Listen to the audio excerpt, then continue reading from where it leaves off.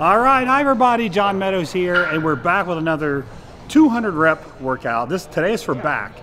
Now I had to really think about this because common sense would tell you anything bent over, high reps, probably gonna burn your lower back. A lot of rows and pull downs, probably gonna burn your arms. So we had to really think about this and how to structure our 4 exercises. So anyways, as you know, anything on back, if you're doing high reps, it's probably gonna be painful. So let's see if we can get a intense 200 rep back workout in. All right, so we started with an incline dumbbell row. I wanted to, I really would have loved to have done a one-arm barbell row or Meadows row, but 25 reps, 50 reps in a row for 2 sets is a lot for lower back. So we use an incline dumbbell row. And these, I've always felt like even though you're keeping your elbows tight and it's a lot of lat, just opening your rhomboids and traps up, this hits the middle of your back really well. So when you do this, yeah, it's a little lat, but you're going to feel a lot in the middle of your back just from the position that you're in mechanically. So incline dumbbell row, this was tough, but 2 sets of 25 right here to get us started.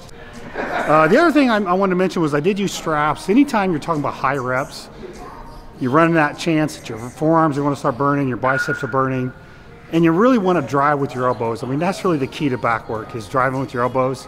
So don't be afraid to use straps on this so you can really drive with your elbows and minimize your grip on this as well. Okay, second exercise. So, well, first of all, before I get to that, so I like to start off with a row. We start off with a row, but now you want to kind of give your arms a break. So we moved to a straight arm pull down for lats. Now we use 2 ropes, as you can see in the video. The dual ropes is a game changer on this exercise. If you look back at how much more shoulder extension I get, I'm getting my hands back further, more lat contraction. These feel amazing. If you don't have 2 ropes, that's fine. You can use 1 rope, or you can even use a bar of some sort. But anyway, so you follow up the row with something that's less intense on your biceps. So this is 0 biceps, so you can really isolate your back a little bit better. So this is your second movement. Again, 2 sets of 25. This is very similar to biceps. You remember when we were doing biceps when I said, it's not that you can't do the reps, you just have to be able to work through the pain. There's a lot of burning associated with this, a lot of pain, you just gotta work through it. Well, this is the same way. This exercise started burning, 12, 13 reps. My back was on fire, and you just have to keep on going so you make it all the way to 25. So make sure you get all 25 reps in on both sets. Make sure you work through that burn. Okay, next up, we've got your arms rested up. We've already done our horizontal rowing. Let's do some vertical pulling. So we're doing a pull down, a narrow grip pull down with spongy grips. You know I love spongy grips.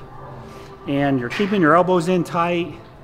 Drive with your elbows, drive down with your elbows, don't pull with your arms. Remember, elbows and angles, that's the key to back training. So close grip. You can change your hand position to whatever you think feels best. So in other words, you could use a neutral grip, palms facing each other. You could kind of supinate a little bit as you drive your elbows down, or really you can even pronate. It's just going to hit different areas of your back. So if you're pronated, meaning your palms facing forward, you'll probably get a little bit more teres and upper lats. Whereas if you kind of supinate, you'll probably get a little bit more of the belly of the lat. But they're all good angles. It just depends on what you want to hit. So real strict, 25 reps here. Now the weight's not going to be real heavy for you to do 25, so you're not going to get a big stretch, but that's okay. Work really hard on those contractions. Side note, if you don't have the spongy grips, I know not every gym has them, you could even use a regular bar. You could use a regular pull down bar. You could use a parallel grip, again, with your palms facing each other. So the theme here is just a vertical pull.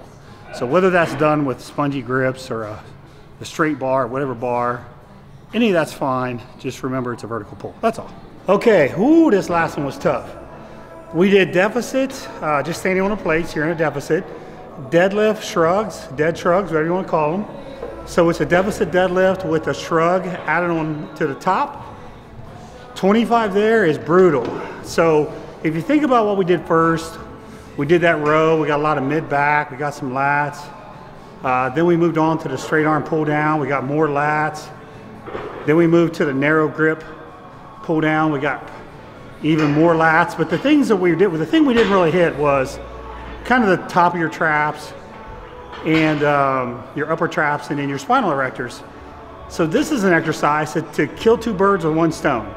So this way we could get our traps, we could get our spinal erectors, and honestly, you get your cardio in. 25 reps here, it feels like cardio too. You feel your lungs burning. So again, done on a deficit. If you've never done something on a deficit, just be careful. It's a really extreme range of motion. You know, I did these in the powerlifting days, so you know I've done these before. But that's really it. 2 sets of 25 here. Your entire back should be really pumped up right now. So I hope you enjoyed this, and I hope you'll give this a shot and let me know what you think. You know, in 4 exercises, we covered everything. We covered our entire back, and we did a lot of reps, got a great pump. We got some good power movements in here. So the other thing I would say, I always want to mention this, because people always ask me, well, how long would you do something like this? I don't personally like to train in this kind of rep range for a long period of time, because again, if you're using sets of 25s, that means the weight has to be lighter. That's fine, but if you're using lighter weights to get full activation, get all your muscle fibers firing, you're going to have to get near failure. Now, that sounds easy on the surface, but the reality is in order to get to failure with lighter weights, you got to work through the burn. You know how bad something burns? And a lot of people just can't do that. They just stop, it burns. You got to keep on going through it until you get to failure. So mentally, it's really tough for people to do this on a consistent basis.